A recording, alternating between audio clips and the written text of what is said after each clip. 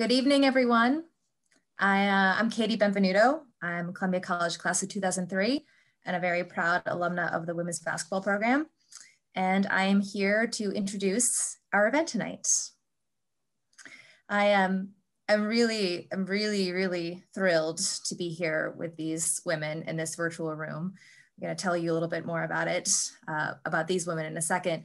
But first, just to frame this a little bit, Columbia Athletics is really excited to continue to demonstrate its commitment to diversity, racial equity, justice, and inclusion with a series of programs. This marks the second in the social conversation series.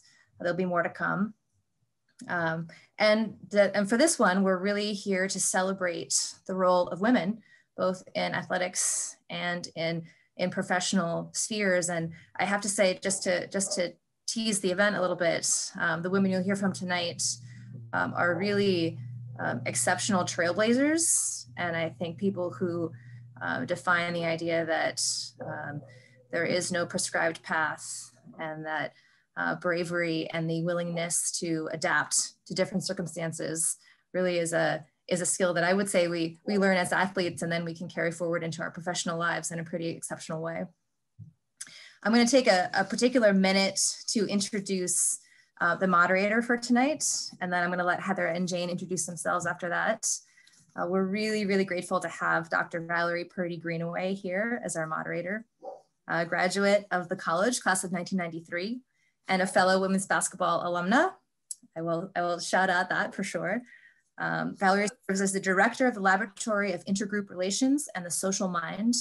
She's an associate professor in the Department of Psychology at Columbia University, core faculty member for the Robert Wood Johnson Health and Society Scholars Program, and a research fellow at the Institute for Research on African American Studies at Columbia. I'm continuously blown away by this woman.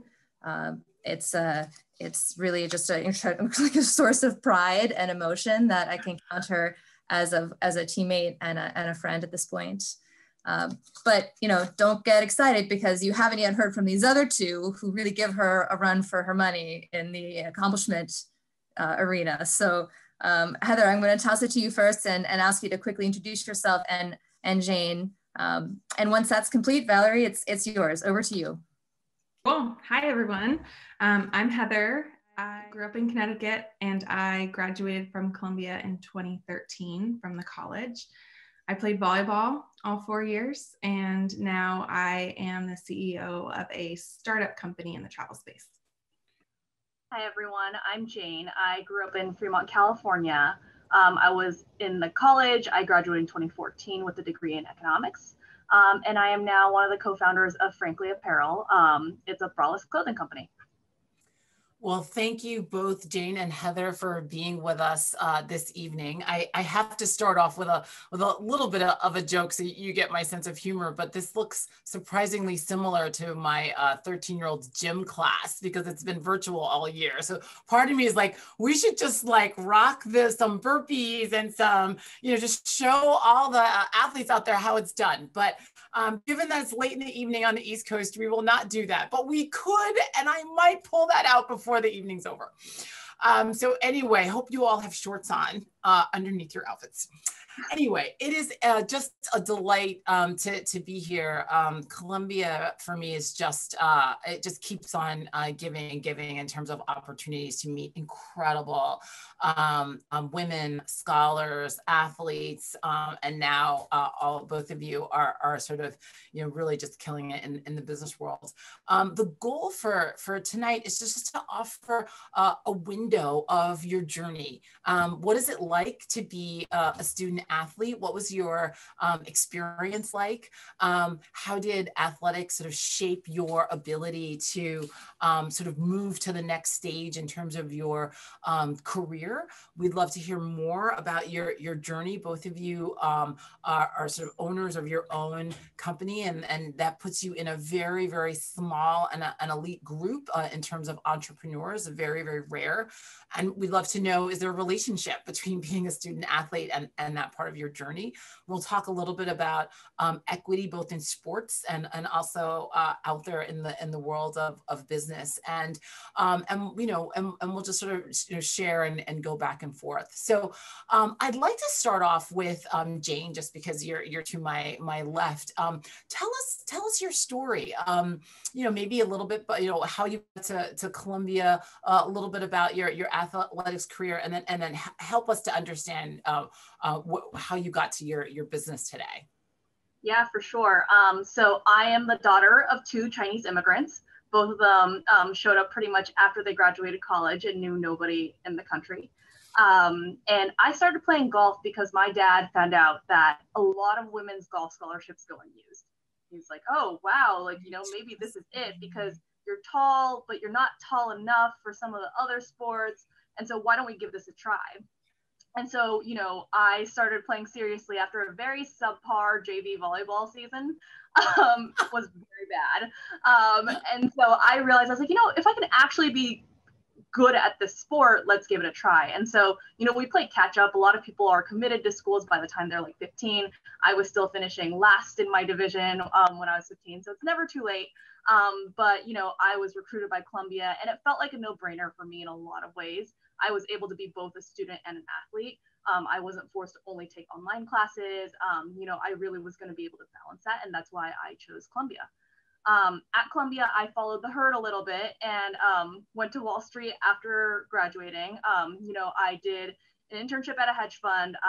It was a new hedge fund. I cold called and emailed and got in there somehow. Interned twice at Goldman Sachs, one in equity capital markets and another internship in industrials investment banking. And I went back to industrials M&A basically afterward. I quickly realized that finance wasn't really for me. I think there was a lot of great parts of the job. You got a lot of opportunities you never would have gotten otherwise. But there was a lot of painful things about the job too. And what I realized that I actually wanted to be more in operations. I wanted to be more in the weeds, not just telling you, if you guys buy this company, you guys will do great, in terms of your earnings. And so I joined Uber. Uber was pretty big at that point in time. It was about 5,000 people, but I joined a team of 12 and we basically did whatever we could to make New Jersey run better. And so, so we were basically doing driver incentives, thinking about competition, all these different things. And so during my 3 years at Uber, the company tripled. And so I spent more time basically operating and more time basically doing things that, people at big companies often do, which is explaining why you did something to somebody. And so, I left Uber at that point in time and went to business school. And at business school, I knew I wanted to do something entrepreneurial. And so I ended up starting a braless apparel company with one of my classmates. Wow. And you didn't just go to any business school. It's just oh yeah, sorry. I went to Stanford GSB. And so they don't really have focuses there, but I took a lot of classes on entrepreneurship just because of the environment and also where we were. So I think we're probably one of the very few non-tech startups in my class. And we're really excited because there's still a lot of support for us. And our classmates are very behind us and it's a great community. Well, we're gonna talk about all that. We're gonna talk about finance. We're gonna talk about work culture. We're gonna talk about braless apparel. We are going to talk about that this evening. But let us turn to Heather. Thank you so much, Jane. Welcome, Heather. Tell us your story. Sure, thanks, Valerie. So I grew up in Connecticut. And I was a competitive gymnast for 14 years. Wow. I'm 6 feet tall, by the way. So that wow. Okay. Wow. And I didn't start playing volleyball until my freshman year of high school. But I got recruited to play volleyball in college, and I chose Columbia because, what school is better than Columbia, right? Of course. And it was one of the best decisions of my life. And so I joined the program. The volleyball program at Columbia wasn't at a great spot at the time. And by the time I graduated, we were second in the league. So that was definitely a fight. Wanted to be number one, but almost got there.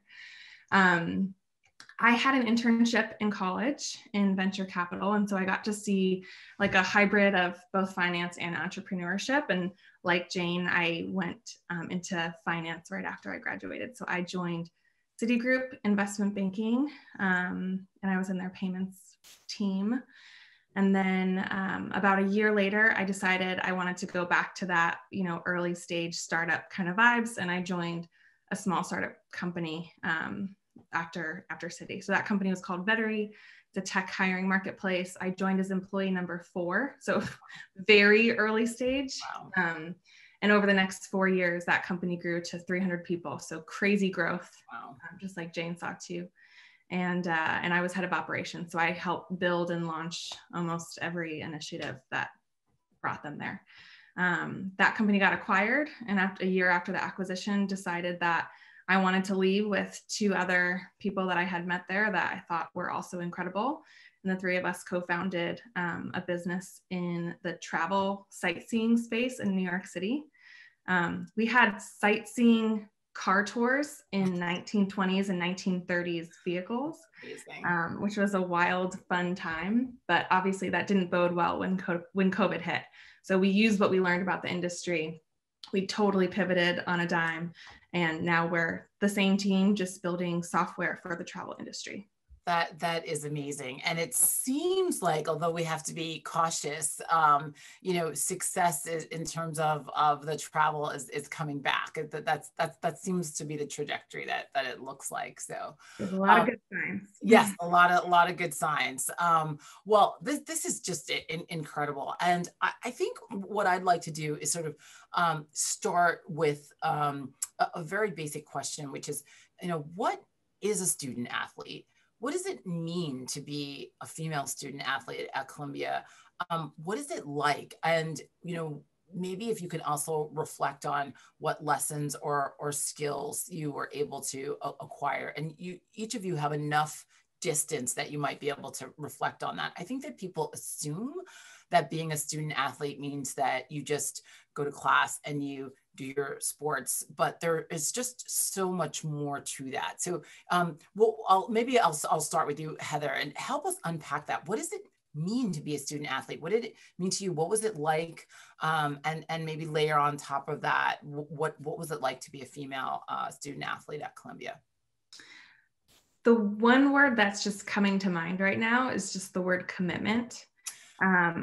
I think to be a student athlete, whether it's Columbia or anywhere, you have to make the commitment to yourself to be an athlete and to really commit yourself to the team and the people that are going to war every day with you on the court, but also make a commitment to be a student too, because you're both at the same time. And that commitment means that you have to make sacrifices, and they're not all bad sacrifices, but you have to have those priorities, and those 2 things were my job.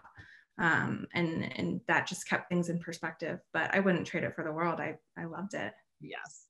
So we'll talk about some of the benefits. What about you, Jane? Yeah, when I think about my experience as a student athlete, obviously you guys know golf is pretty lonely when you're actually playing out there. But I think the word team for me is the biggest thing. And so, my relationship with my teammates, that was probably what got me through the entire 4 years. Because, as you guys know, like Heather said, it's a lot of commitment. It's a lot of time. There's a lot of opportunity cost in terms of, should I go do this other club? Should I go spend more time studying? Should I write this paper for the 15th time instead of the 10th time? And so, having your teammates be there to support you and understand what you're going through is probably one of the biggest things that I've taken away. And I think for me also, those relationships, even post school, are what has held up. I regularly talk to a lot of people from both athletics and especially my team.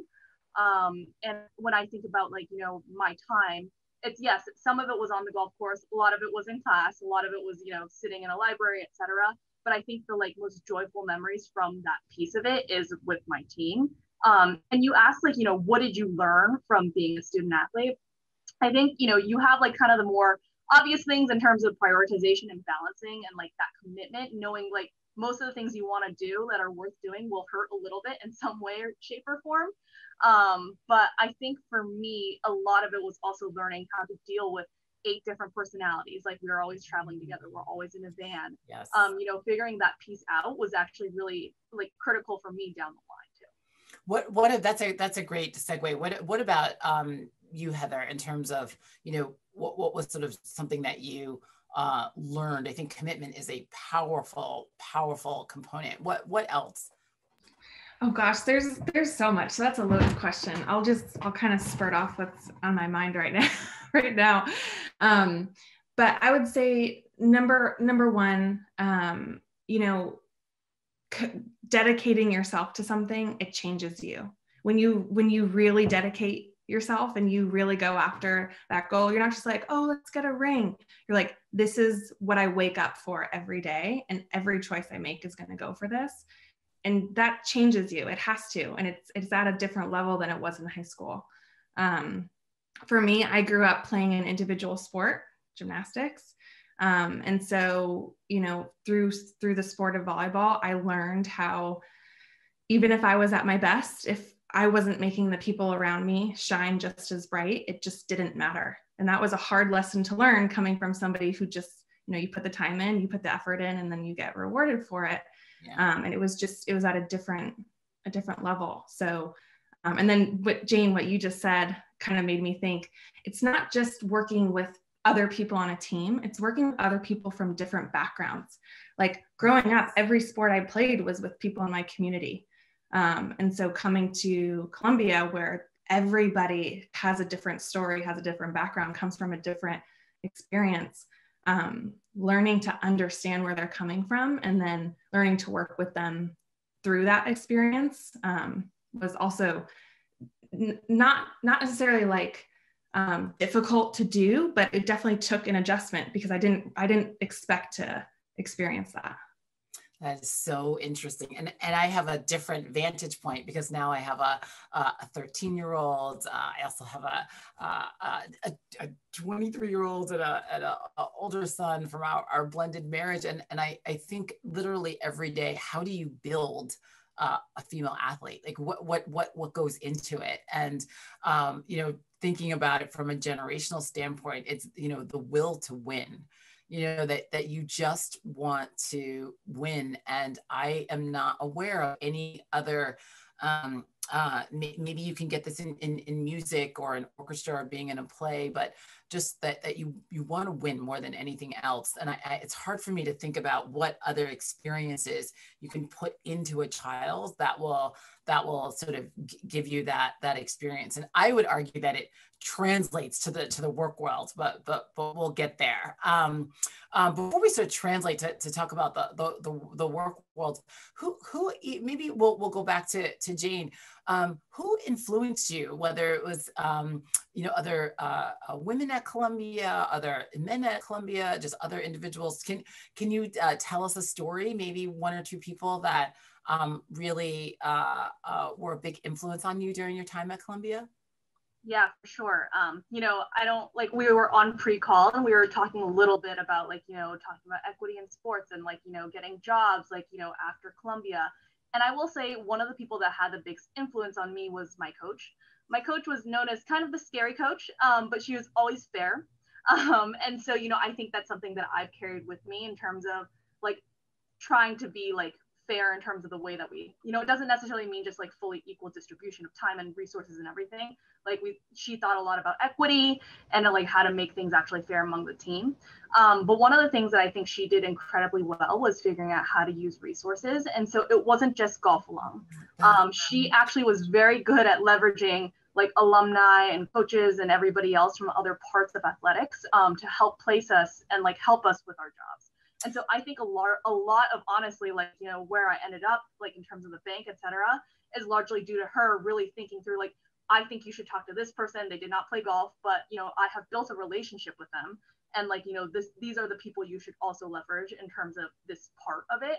And so, she had a huge influence on me, not only personally, but I think in terms of my professional career. She also wrote one of my recs for Stanford because I was a deferred applicant. I applied when I was still in college. It was one of those 2+2 programs. And so she had written about who I am as a person, et cetera. And I think a large part of why I got in was partly because of her recommendation. Oh, that's wonderful. Thank you so much. What about you, Heather? There's a few, and I would say number one, just the people that I had played with, I just looked up to. A really good example of that, and a tangible one of how she impacted my career, is I was a freshman when she was a senior. Her name's Ellie, and she just had a baby actually. So, but when she graduated, she went and worked at Citi. And so when she knew that I was interested in pursuing finance, she introduced me to the right people, set me up with conversations. And I definitely had to work for it. I majored in sustainable development. I didn't say that earlier. So I didn't have like the traditional background that you would need to get into these, interviews, but it made me practice for them even harder, right? But I think a lot of times people expect, when you say, oh, who do you look up to? You're expecting to say, oh, this, very senior person in this very senior place. But I think a lot of times if, you just kind of look out for the people around you, you can find inspiration from anywhere. Yeah. Yeah, I love that. I love that. And, there's, as a psychologist, I know about the power of social networks, both in terms of social capital and resources, but also in terms of inspiration. And I think that kind of leads me to my next question. And I'm curious if you have any sort of linkages between being a female athlete and how it sort of prepared you for life after you left sports. Well, we never leave sports, but as you transitioned into the work world. And I ask that because, all these different campaigns, Nike, Tampax, the whole, if you let me play, the power of sports has been pretty sort of clearly documented in terms of it's good for you, but we still don't know, like, what are the exact, mechanisms, like what are the, and in other words, sort of what are the ideas or lessons or concepts that you found translated when you moved into either graduate school or you moved into the work world that you can sort of reflect back on? I'm gonna start, and this might be an unpopular opinion, but I never saw myself as a female athlete. I always just saw myself as an athlete. Yeah. And I'm always torn because, like, there's pros and cons to identifying in certain ways, but at the end of the day, I just prefer to say, for my own self, this benefits me, and I know that I'm more motivated when I know that, like, I have to prove myself every day, regardless of who I am or what my background is. Mm-hmm. I think that's so powerful. And you felt like that translated and helped you in the next phase of your career? Definitely. Yeah, absolutely. How could it not? Yeah. Especially going into something like investment banking. Jane can speak to that too. There were women all around me, but way more men. And so there were a lot of times when I was the only woman in the room. There were a lot of times that there was blatant, not even sexism, just sexual harassment. And you just, like, I think what sport did is it just made me, it didn't faze me. It's just like, okay, that can happen and that's outside of me, and I can't let that stop me because I have this goal and I've been working every day for it. And if I let that faze me, then I'm not going to hit that goal. And so is that going to serve me? Yeah. And I just want to, I want to sort of thank you for acknowledging, one of the things I study is identity, and, people identify in a variety of different ways. I think I probably share more in common with you in the sense that I also saw myself as an athlete, and I'm like, well, it's axiomatic, I am a woman, but I sort of saw myself as an athlete, and it really wasn't only later when I looked back and said, I have a set of experiences that come from being a woman basketball player that had I not been a basketball player, I wouldn't have had those, but I never really saw myself that way. So that's really interesting. What about you, Jane? I think it's fascinating to hear that from both of you guys, because I think from a pretty early age, I was fairly acutely aware of, like, oh, like, the way that people talk to me or the way that things are set up, but, like, a lot of it does have to do with, how I identify. Like, for example, like, very early on, like with golf, they always made the ladies play last. So like if you were in Texas, right, the men got all the 8 a.m. tee times, we got the 1 p.m. tee times. It is boiling hot at 1 p.m. They had an ambulance. Oh my goodness. But like it never switched. And there was this perception that women played slowly. Even though when you timed the rounds, like in reality, that actually wasn't really true. And so, you know, I think for me, like that is something that I am pretty aware of. I think also partly, you know, I am also pretty aware of like, you know, I am an Asian American female golfer. Like when I think about who I am very grateful for golf in terms of it gives me something to say to people who do not have the same life experience as me. I think it helped me immensely in my job when I had no idea what to talk about. I would be like, oh, I played this course. And it would really break the ice with some people because like sports is a huge connector and it really helps bridge a lot of gaps in terms of like, you know, maybe like, you know, I grew up and we weren't able to afford a country club membership. I did not grow up playing like, you know, like the best course all the time. Like my dad drove me a really long way to make sure I could putt on good greens. And so, you know, I knew that was linked to like my parents being immigrants, you know, my experience. And so, you know, I'm very grateful for my sport in terms of giving me a bridge. And I think for me, when I think about, you know, sports as a whole, I think like there are some sports that definitely have done a better job at not making people aware of like, you know, like, oh, are you a female? You know, do you identify as X? Like, you know, like what is your race? Like, etc. But, you know, as we know, golf is extremely like white and very male still. And so I think the nature of my sport also like really caused me to be hyper conscious of like who I was even from my high school years. That is so, I mean, that is so interesting. And there's all kinds of interesting research on social comparison. You know, your identity becomes more salient as a function of other people, you know, around you. But also at the same time, I mean, I've had the same experience. You know, I get really frustrated.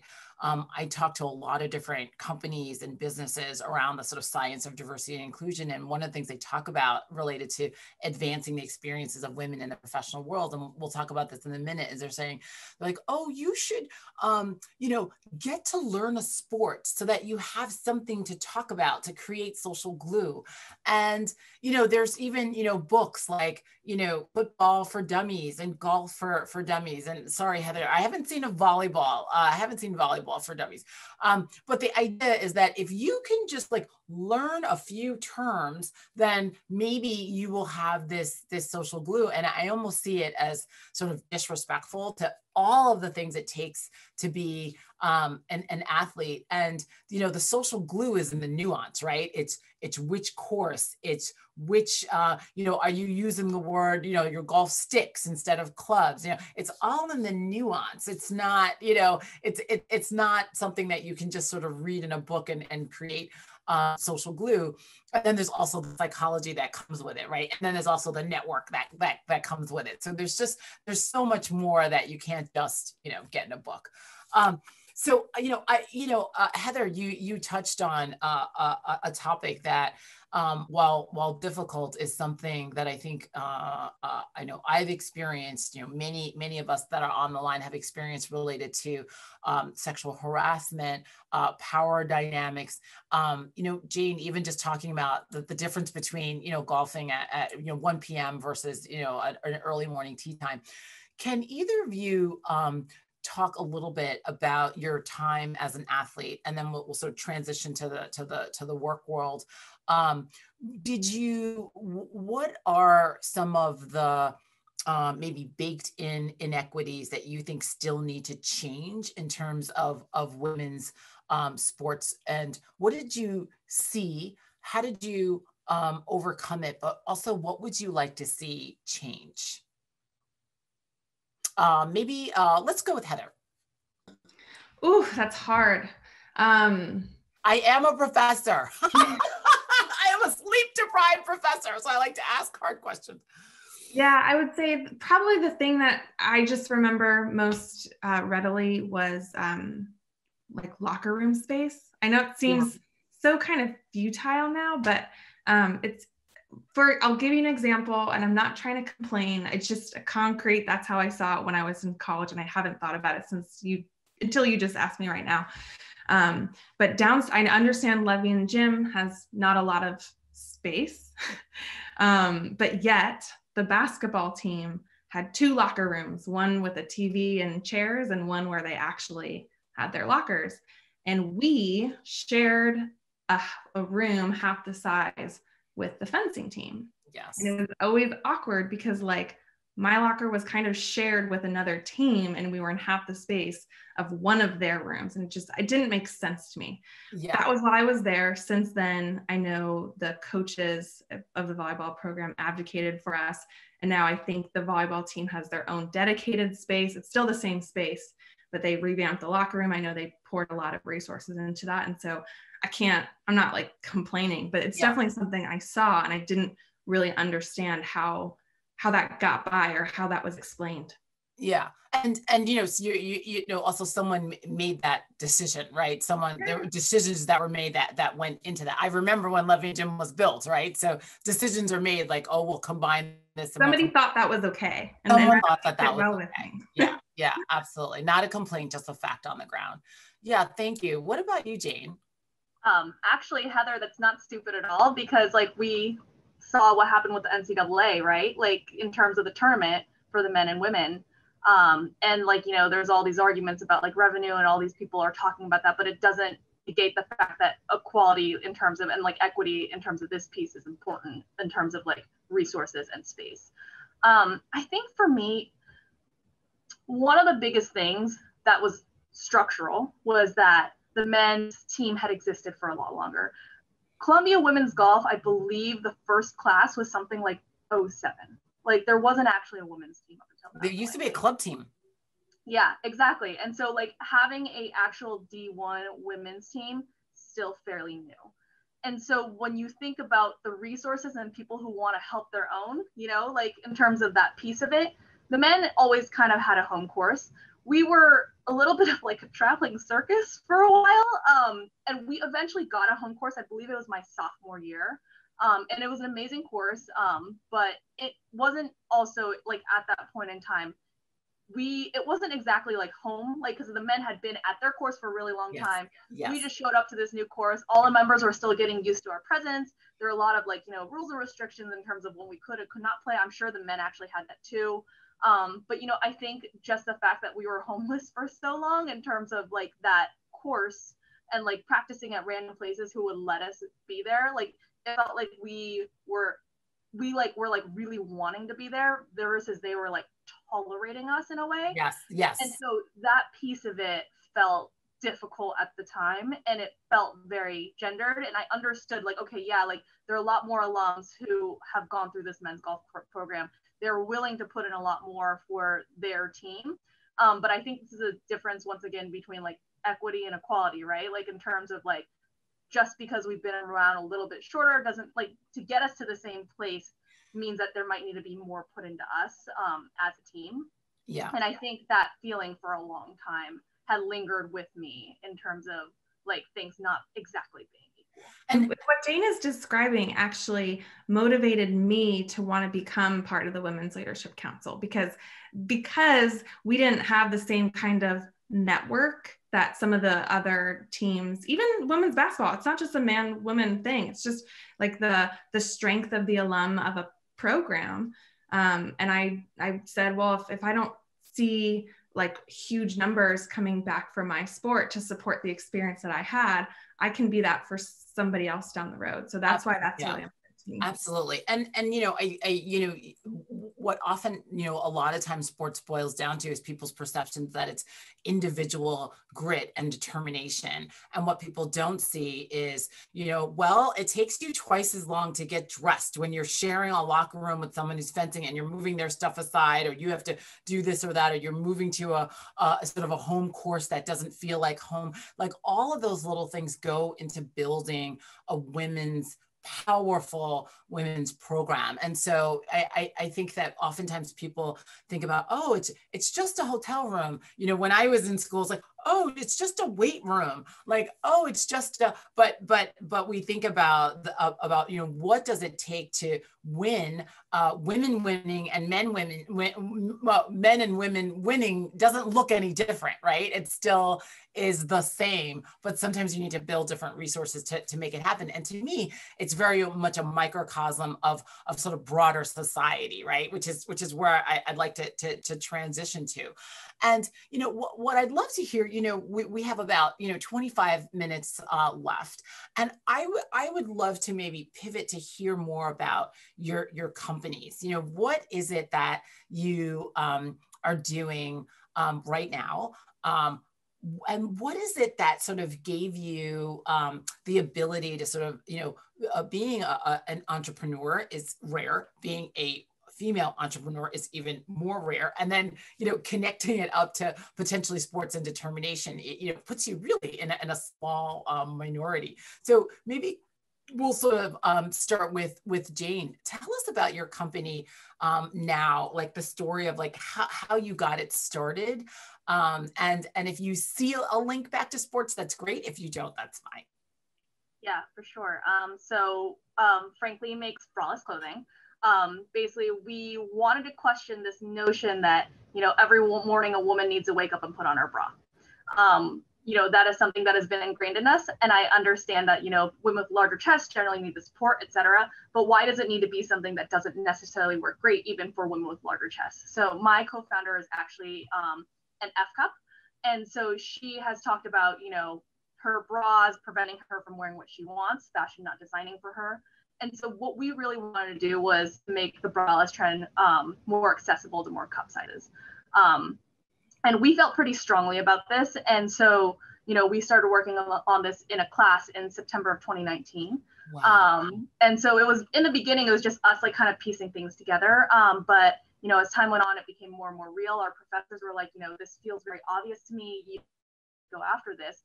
And then COVID happened. And we were both sitting there like, are we supposed to go get jobs? Like, what are we supposed to do? Like, it's gonna work. And so, you know, a couple months in, we were actually like, you know, people are at home. A lot less people are wearing bras. If they are wearing bras, they're wearing bralettes or more comfortable alternatives. And so we decided to take the plunge. And I think for me, a lot of this is part of like, you know, like my mentality with golf and everything. It's, you know, controlling what you can and not trying to control what you can't. Like, you know, once you hit the ball, it's out there. Like, you know, whatever happens. Like, you might, you know, have a bird come and like eat the ball. Like, I don't know, like gators have gone after my golf ball before. Like, you just don't know what's going to happen. And so for me, I always thought about it like, okay, at the end of the day, am I going to regret, you know, what am I going to regret more? Am I going to regret not going after this company, or am I going to regret not taking this full-time job offer? And for me, over and over again, it was, I will always regret it if I don't throw 100% at this. And like, that is also generally my mentality in sports too. Like when I think about, you know, just how I approach golf and like anything else that I go after. And so, yeah, so we're really excited. We are launching in May. We basically continued on despite a lot of issues with COVID and manufacturing thrown our way. And I'm sure Heather can talk more about this, but, you know, fundraising is a whole different beast also. You know, not a ton of women raise money for their ventures. A lot of times you either have to bootstrap or figure it out. And I think for us, the fundraising part really showed us like how difficult it can be without the network, without a lot of the privileges that I have. You know, I think it's difficult for a woman to fundraise. For a woman of color, like especially Black women, it's even more difficult to fundraise for your business and for your idea. You need a lot more traction to get the same kind of looks. And so, you know, having that perseverance and dedication to keep going. Actually, Heather was the one who told me about this. She said she listened to the Peloton founders, how I built this every time she was frustrated with fundraising. And actually, I started doing that too, because this man got thousands of no's. I only got in the, you know, double digits, like 40 something no's. And so I felt a lot better. Okay, you're going to tell us about this. You're going to tell us about this, Heather. So, Yeah. and I wanted, so that is amazing. And I want to hear more sort of specifically where you're at in terms of fundraising, because there are lots of alumni out there and no woman wants to wear a bra anymore. So this is going to be a multi-million-dollar business that has been proven at home. But what I will say is that there's interesting research. Some of it came right out of Columbia University, showing that even in terms of venture pitches, the kinds of questions that people ask are gendered. So women are often asked about risk and sort of to talk about what the problems are that they have to overcome. And men are often talked about in terms of promise, like sort of, and so the nature of the question actually shapes your ability to sort of talk about promise versus talk about risk. And of course, that predicts the amount of fundraising that you get. So you see these things, you know, all along the way. And it takes sort of determination and grit and intelligence and operations and all those and networks. But it also takes a reimagination of the business world to create equity and a fair shot, because by the time women have launched their own company, there's just so many more barriers that they've had to overcome. Yeah. What about you, Heather? Tell us about your company, sort of the origins and I guess in the time of COVID, sort of how you've had to pivot and where you are today. I have like 2 company stories to share, even though it's all been part of the same journey. Yeah. But I started a sightseeing tour company because I thought that the way that tourists were experiencing the city that I loved was just really stale. And so I came up with this You mean you don't want to sit on a red apple bus? It was awful. At 1 p.m. in the heat? What? So I got some cars from the 1920s and 30s. I developed a script. I did a lot of research behind it. I hired some incredible tour guides, and we just started testing the idea out. And it sounds way more fun and lighthearted than it is in practice, because when you have a fleet of 12 vehicles all under the year of 1934, riding through New York City 7 days a week, holidays, weekends, everything, you can imagine that that's not always the most pleasant experience, especially because our busy days as a tourism company were on the days when you would traditionally think of having off, like Christmas and weekends and all that kind of stuff. Yes. And so, yes. And the types of problems, like I had come from a tech startup company at Valerie, and so I started this business with Nowadays, we called it. And the types of problems and operational issues we ran into were a lot more tangible than they were sitting behind a computer running into a bug or running into somebody who couldn't access something online, right? And so it always felt heavier. And so what I experienced with Nowadays was just, it felt like waking up every day, getting punched in the face, going to bed, waking up every day, getting punched every day. And it was really hard, but again, I think it goes back to my experience in volleyball, where even if you lose the first 2 games, the way volleyball works is you have to win best out of 5. You have to come back swinging because there's a shot, and the game's not over till it's over. And I was like, these investors have given me resources and I cannot quit. I will not let them down. I can't just fold. I have to just keep making this work. Wow. That got really hard with COVID, when not only did people stop booking, but in the masses, people were asking for refunds. And so we were bleeding out cash. And the question was, what do we do? Do we just give whatever remaining we have back to the investors and say, sorry, it didn't work out? We had learned a lot about the industry and how it works, like how travel wholesalers work, and how there's this whole network of people in the industry who buy and sell travel. And most people don't know that it exists. And we knew about it because we were living in it. And we saw how inefficient all their systems were. And we said, do you know what? There's a chance with the remaining resources that we have, we can actually be really good stewards of this money if we build a software platform. It'll be a lot cheaper to do that than run cars through New York City. And so we developed a plan. We talked to our potential users. I hired some more engineers. And then I went to my investors and I said, here's the idea. We think that there's something really here. If you believe that there is, we would like to make this pivot, like with your blessing. And that was hard too, to just completely abandon, you know, a business that I spent over a year building, but it was the right move because we couldn't quit. Waiting wasn't an option because COVID was bigger than anybody could have imagined. And we just had to make the best decision we could. So tell us a little bit about this platform. So if you can, I don't know if it's in the, what's. Yeah, so it's not meant for consumers. So it's not something that you would understand of like, oh, I went to TripAdvisor and I bought, you know, this all-inclusive trip. It's not like that. There's an entire network, mostly in group travel, international travel, but also like if you buy an itinerary off of anywhere, that itinerary has been packaged by somebody, and probably not just one person. It's probably passed through like 3 or 4 hands. Interesting. And the industry is huge for travel, reselling, and wholesaling.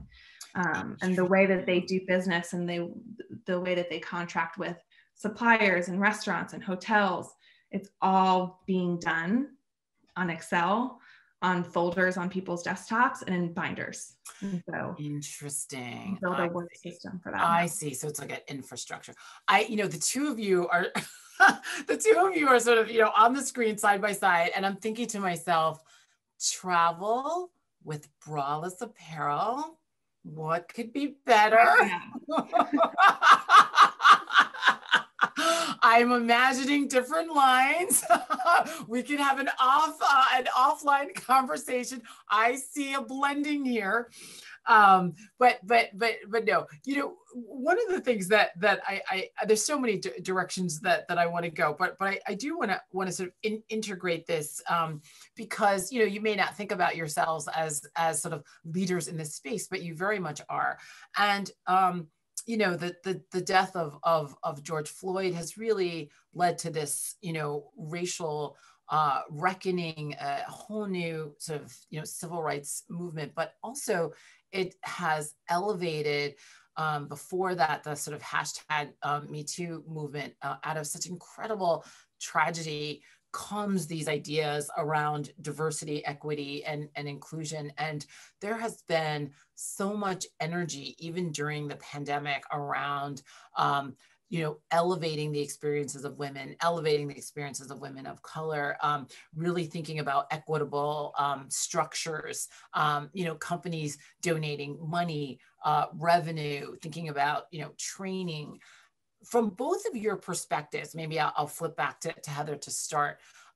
What do you think is needed in the space of corporations and business to not only just elevate women, not only just to make sure that there's sort of parity with men, but really to ensure that women entrepreneurs are thriving, or that companies are sort of removing all of the barriers that create the incredible equity, inequity, whether it's related to pay, promotions, succession in terms of businesses, all of those things. What do companies really need to be doing right now from your vantage point?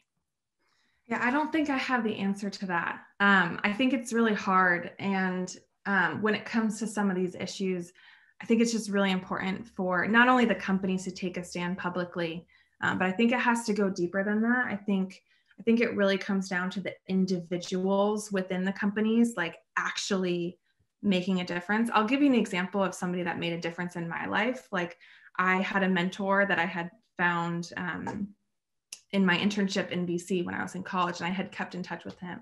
And I was negotiating my compensation when I left banking to go to the startup world. I just thought I'd reach out to him. And he gave me the advice. He said, Heather, if you are not uncomfortable with the number you're asking for, you're not asking for enough. Because I teach that in my negotiations. Absolutely. Absolutely. Get good and uncomfortable. Yeah. Yes. It's like, if you feel good about that number, you need to raise the number. And so he didn't have to tell me that, but I knew that what he was saying was true for men, women, everybody has to be uncomfortable with the number they ask for. And even just getting that advice from him was like having an ally on the other side. And it doesn't have to come from a woman. It just has to be in recognizing that there is a disadvantage, whether you're a woman, whether you're of a different race or a different anything, right? Any kind of background, just recognizing that your experience is different from that person's experience, and what can you do to level the playing field? How can you reach out, and how can companies make a difference? I don't know the answer at a company perspective. I've only seen it on an individual perspective, but if a company does it right, I definitely want to like study that and implement that. Well, listen, I don't think that you could have came up with a better answer, because, you know, you can put all the structures in place, but what it really comes down to is individual relationships. So, you know, and companies are really trying to think about this in terms of sponsorship and mentorship, but, you know, it's about people stepping up. So I think you had a great answer. And I'll see if Jane, maybe you have a different vantage point to the question, but, you know, there are many people on this call that are, you know, maybe we can give them some solutions, like what is it that companies need to be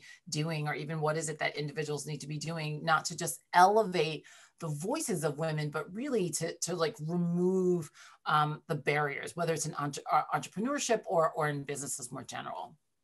Yeah, I think about this in two different ways. I think when I look at large companies, one, I want to see the data. What does your workforce look like? What does management look like? You know, what is your, like, you know, lowest level look like? How are people being compensated? Like, basically, like, show me the data, because we can't do anything. We can be like, oh, there aren't enough, like, oh, maybe we need a little bit more, etc. I can tell you that, like, people hate this, but the mandates being like, the next person you must hire, you must interview a woman, and like that actually does work. Yes. My manager in India, a long time ago, for my role back in the day, they didn't hire women because we weren't quantitative enough. And so that she basically was like, I'm not hiring anybody until you guys bring me a female candidate, like until you guys bring me viable female candidates. And everybody was like, that's not going to work, etc. It worked. We can't do that. Like, she had a great tenure at the company, like, you know, and from then on they hired women for that position. But for a long time, they, you know, really didn't do that. And so, you know, I think a lot of it is putting your money where your mouth is. I think it's always hard for me when a company, like, you know, is like, yeah, we stand behind, you know, the family of George Floyd, et cetera. And then I look at your board and there's not a single person of color, there's not a single woman on there. And that is always very hard for me to stomach. It is difficult. I don't believe in the pipeline problem. I think for us as founders, we have a responsibility in terms of how we build our culture. Like, so when Heather and I are thinking about our next employee, we want to be very conscious about building a diverse workforce and a group of people, because we believe that'll give us the best outcomes. That'll help you avoid the Pepsi fiasco with like Kendall Jenner and all that kind of situation, because no one at that table spoke up. My hunch is that there weren't many, you know, POC, like, you know, people, like just general, like, you know, non-cis white men possibly at that table. And so, you know, for us, we really believe that having that diversity is going to make us a better company, especially as a fashion company that is trying to be more inclusive. Like, that has to be in our DNA and how we think about almost everything, from the models we use to what language we use.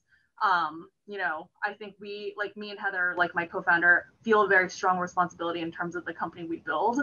And we want to make sure, like, you know, we're not going to be perfect, but we want to make sure that we are putting our best foot forward in terms of building the best workplace for people to bring their whole selves to work.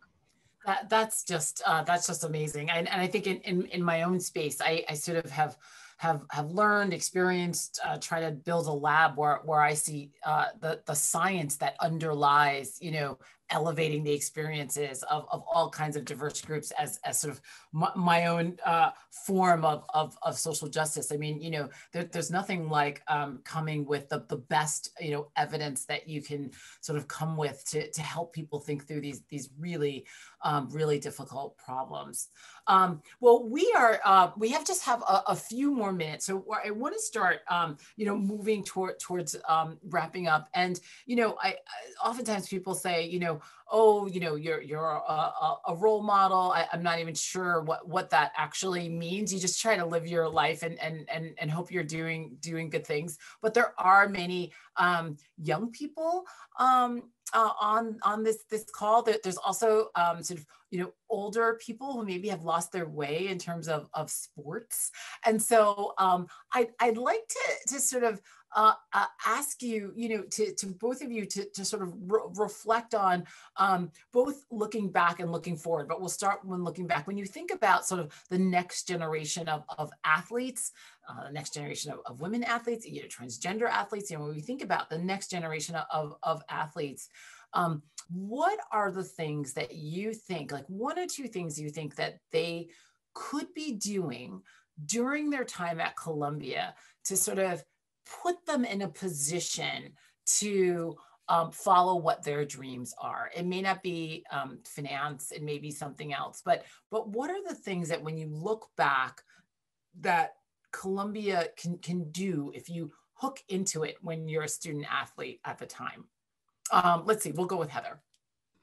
I think it all comes down to relationships and investing in those relationships, not just your teammates, but the systems that are in place to, bring you to the goals that you want. Like I very heavily used the student development, or what was it called? Like the career development. Yes, career development. Yeah. Yes. Yes. Like I had my resume read like 100 times there. I went to almost every panel. I got connected because that was an experience that was offered to me. And it would have been really easy to be like, I'm tired. I worked out for 5 hours today. I had 6 hours of classes today. I want to go to sleep.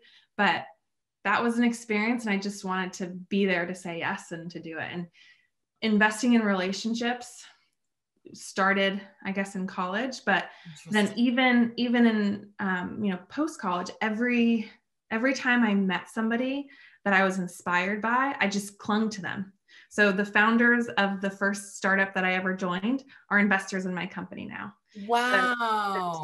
The two people that I admired most that I worked alongside with at Valerie are now my two co-founders. Like you just pull people along because you can't do it on your own. Don't expect to. You have to use the resources and the people around you. Wow, that's amazing.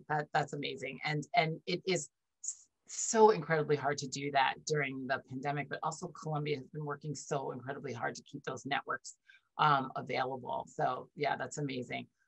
What about you, Jane? Yeah, I think in terms of things you can do now, I think this is something that I'm obviously still working on also, but don't be afraid to ask because, if they say no, you're still at the same place where you started. And I still have it's still not the easiest for me. I think some of it might just be because how my family is, I don't have the easiest time asking for things. But I think you're a student, you can have a little bit of audacity, honestly, in terms of who you reach out to, you're forgiven because you're a student. That's so true. Yeah, and at Stanford, again, we used our @edu email addresses because so many people are happy to respond to a student. And so, if you want to learn something, if you want to know something, even if it is wildly out there, you don't know what could be useful down the line. There's always that story about Steve Jobs and calligraphy, right? Had nothing to do with anything, but that's why we have fonts. I think don't be afraid to reach out to people you admire, like Heather said, and latch onto those people and don't let go and keep those relationships. I think that is something that's super smart. But also, yeah, don't be afraid to explore. I still sometimes wish I took more of some of more random classes outside of my major, and spent more time doing things that I probably might have enjoyed a little bit more. And so I think all those things are opportunities and things that you might not get again unless you go to grad school. And so hang on to it. And also within athletics, same thing. Just because someone played a different sport doesn't mean that they didn't have a similar experience. You guys have a lot more shared experience than you think. Yeah. Okay. So thank you so much. And so my last question is your sports life today. Tell us about your sports life today, and does it sort of keep you going in any way? What can you help those of us that are moving into stages where we're long away from sports? Does sports continue to arrest you, captivate you? Do you still what does your sports life look like today? Yeah, I kind of had a weird second sport situation. I am now an amateur boxer. And so that is basically what I spent all right. COVID is a little bit stopping me from doing that. There's no sparring really. Some of my friends are still going to nationals because that's actually happening apparently. But for me, like, it's been opposite of golf, and it's been a huge challenge, and I've loved having something to work towards. But other than that, you know, I love watching sports. It helps me still, once again, connect with people that I might not normally hang out with. At the GSB, I played a lot of golf and met a lot of people I may not have hung out with otherwise. Awesome. And what about you, Heather? Tell us about your sports life. I went through a phase where I was taking tennis lessons. I went through a phase where I was doing kickboxing before, like right before the pandemic. But actually now I'm 6 months pregnant, so I'm just trying to stay active every day. Oh, congratulations. Congratulations. You two will have the joy of sleepless nights and trying to exercise. Well, just trying to get some movement in, you know. Wonderful. Well, you know, I've transferred my basketball to triathlons, to cycling. And, you know, what I will say is that the energy, the friendships, the connections from Columbia and from sports really do last a lifetime. So with that, I want to say thank you so much, Jane, to Heather. Stay connected. For those of you that are out there, if you're looking for incredible ways to invest in new and creative, incredible women, there are two right in front of us. So thank you so much. All stay safe. And Emily, I'm going to turn it back over to you. Thank you all so much. As somebody who has literally been sitting on the edge of my seat this whole time, I just want to thank you all so much for your time. I think, you know, we planned this talk to fall in Women's History Month. And I think with that comes a sense of inspiration. But I think after hearing your stories, your journeys, these little nuggets of advice that you all have left us with, will provide us with even more inspiration. So thank you guys again so much for joining us. And we are hoping to have many more of these conversations in the future. So everybody who has tuned in, please keep your eyes out for more wonderful highlights of all of our wonderful alums. And thank you guys all again. Thank you. Thank you, Emily. Thank you, guys.